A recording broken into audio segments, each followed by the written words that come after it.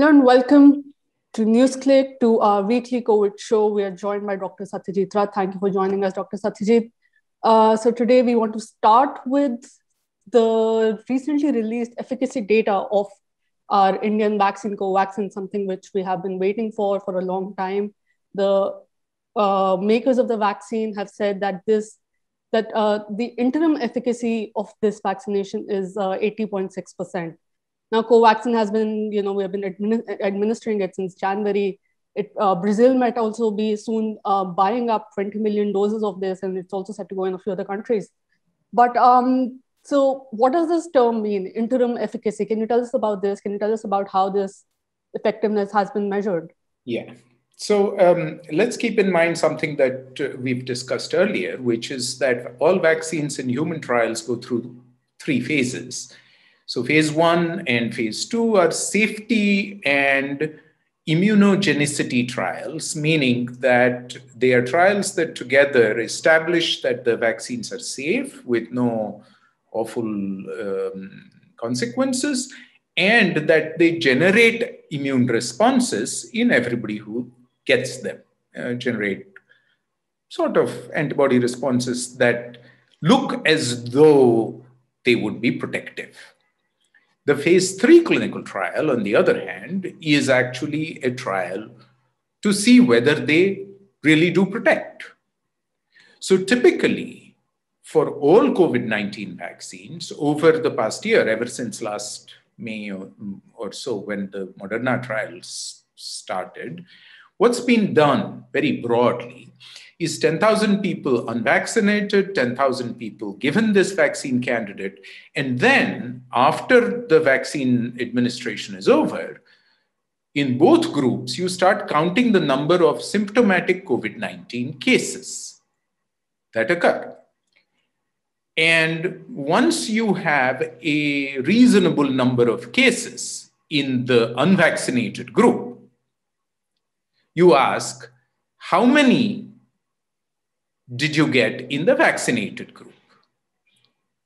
And the difference between those two numbers is the degree of protection that gets reported. So we have seen these numbers, 92%, 95%, 92.5%, 81%, 62%, 70, whatever, or 80, 81% in Covaxin's case. All of these numbers are simply the calculation of the number of cases in the unvaccinated group versus the smaller number of cases in the vaccinated group. And that reduction is the percent efficacy that's being talked about as a number. So there are 2 major limitations with these data. So let's first remind ourselves what these data do tell us. They do tell us that these vaccines show reasonable protection. However, what they don't tell us is 2 things. Number 1, they don't tell us what these numbers are going to look like at the end of the clinical trial, because these are interim data. These are preliminary data. Clinical trials for these vaccines typically are designed to last for a year. So none of the vaccines have had their clinical trial, phase 3 clinical trials completed, which is why none of the approvals anywhere in the world for any vaccine is a regular regulatory approval. It is all emergency use authorization based on these early data. These early data, therefore, are not necessarily telling us what the percentage protection will be at the end of the clinical trial. Number 1. Number 2, because these early data are typically within the first 2, 3, 4 months of the trial, they don't tell us with any great reliability how long protection is likely to last. So both of these missing pieces we will get when the trials begin to be completed after running for about a year or so. So in the meanwhile, these are really interim efficacy data based on which emergency use authorizations are done. For Covaxin, no such data were available for the past month and a half. And yet, the Indian regulatory authorities accorded approval, and therefore the Covaxin approval for deployment was not just a simple emergency use authorization, such as was given for Covishield. Instead, it was an approval in clinical trial mode. Now, as we've discussed, did I think that Covaxin was not going to work? No. I thought, in common with everybody else, that it would work. Part of the reason for that is that a very similar design of a Chinese-made vaccine, inactivated whole virus vaccine, had already been shown to work. So there's no reason to think that it wouldn't work. It was shown to be safe. It was shown to be immunogenic. However, regulatory approval without even preliminary efficacy data meant in clinical trial mode, which meant, as we've discussed, that everybody who's been getting Covaxin so far has to sign a consent form. One hopes and presumes that the Prime Minister has signed the consent form. But what that meant was that everybody who's getting it is volunteering to be participating in the clinical trial. Right. And that volunteer status is ethical only if there is the option to refuse. It has to be voluntary. But if people are told that if you don't sign the consent form, you won't get any vaccine, that has begun to verge on the coercive. Now that these data have apparently been obtained, this is simply a press release that we are dealing with at the moment. Presumably, the regulatory authorities will see the data, will examine the data, and will convert the clinical trial mode approval into a regular emergency use authorization. Let's keep in mind that in these data, what has been reported, the numbers are at the lower end of the general spectrum. There's 36 cases in the unvaccinated group. I think that's pretty low, although there are a couple of other vaccines also for which the numbers are similarly low. So this is the background. The hope is that we will now shift to emergency use authorization. We will stop trying to get people to sign consent forms, and we can move on from the premature aggressive vaccine nationalism into a substantive addressing of the kind of work that we have to do to bring the pandemic under control. Right. So can you also now give us like a general update on the situation of vaccines right now? We have, what new ones have been approved? What ones are we expecting to see in the future? What is their efficacy like? So can you tell us about that? So steadily vaccines are coming up for approval. So a Johnson & Johnson vaccine, and I tend to insist on this a little pedantically because the vaccine was actually developed by a small company called Johnson & Johnson are the multinational funder company. Right. So the Johnson & Johnson vaccine, which is an adenovirus-based vaccine like Covishield, except that it was designed as a single-dose vaccine, which has enormous logistical advantage, has just been approved in the United States.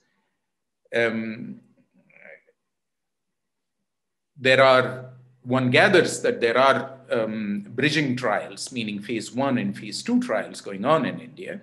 And if that's correct, then we can look forward to having that approved.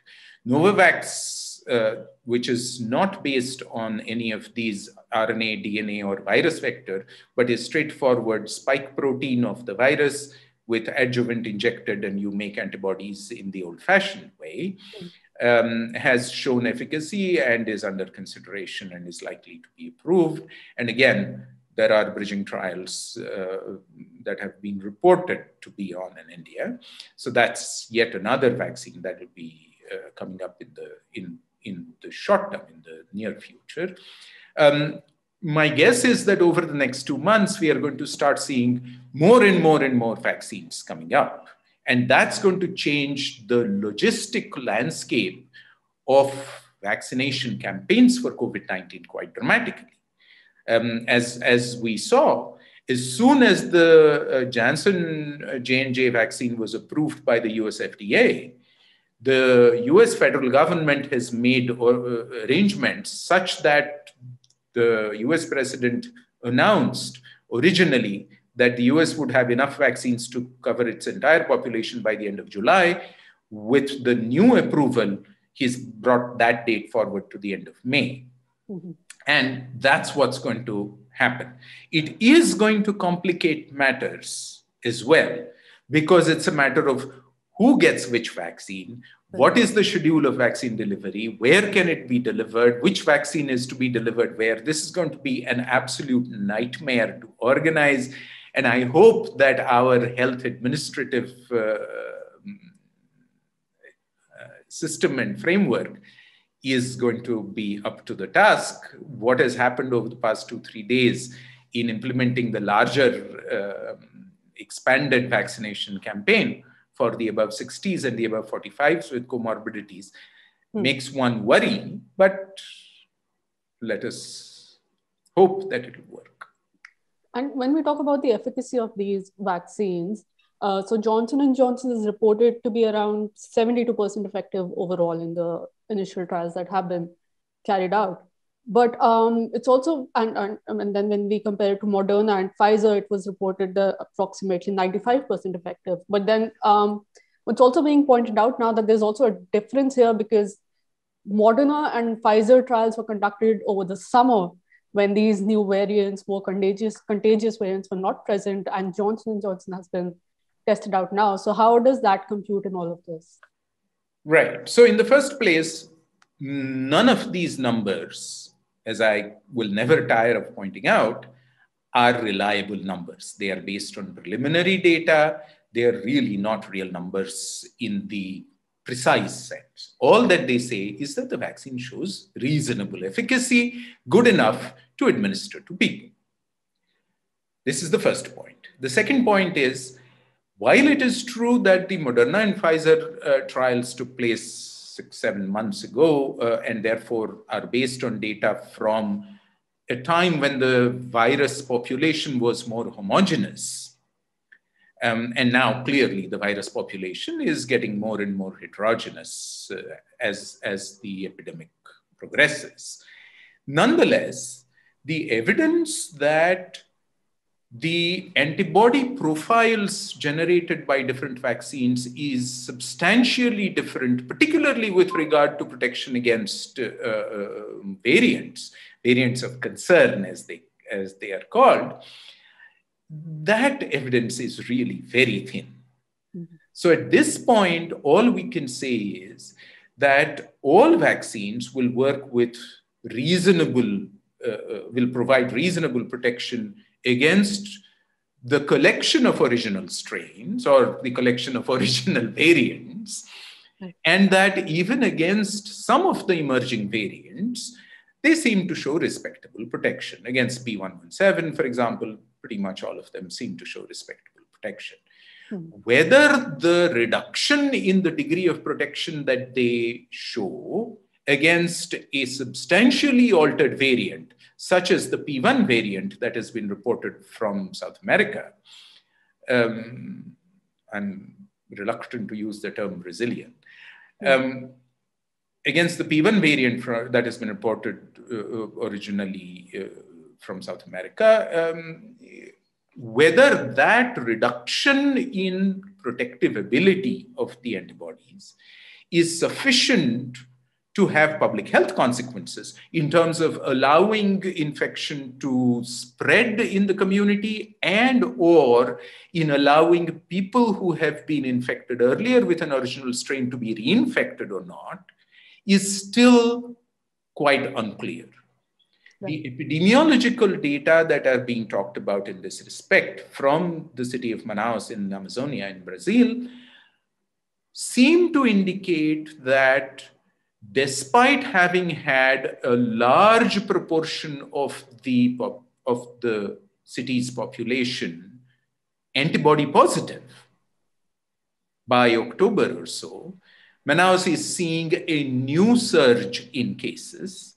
Is there reason to be concerned? Yes, there is.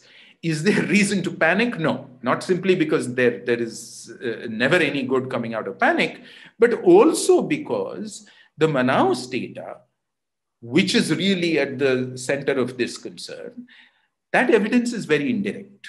It says that by October, 60-70% of the population of Manaus in Brazil appeared to have antibodies against the original SARS-CoV-2 virus.